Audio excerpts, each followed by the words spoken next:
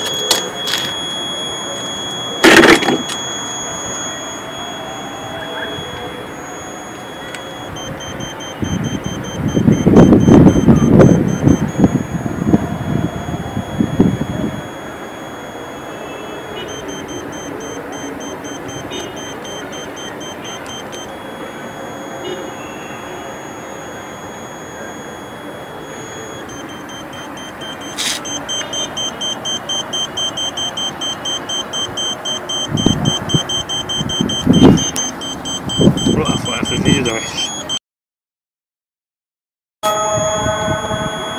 طيب جاي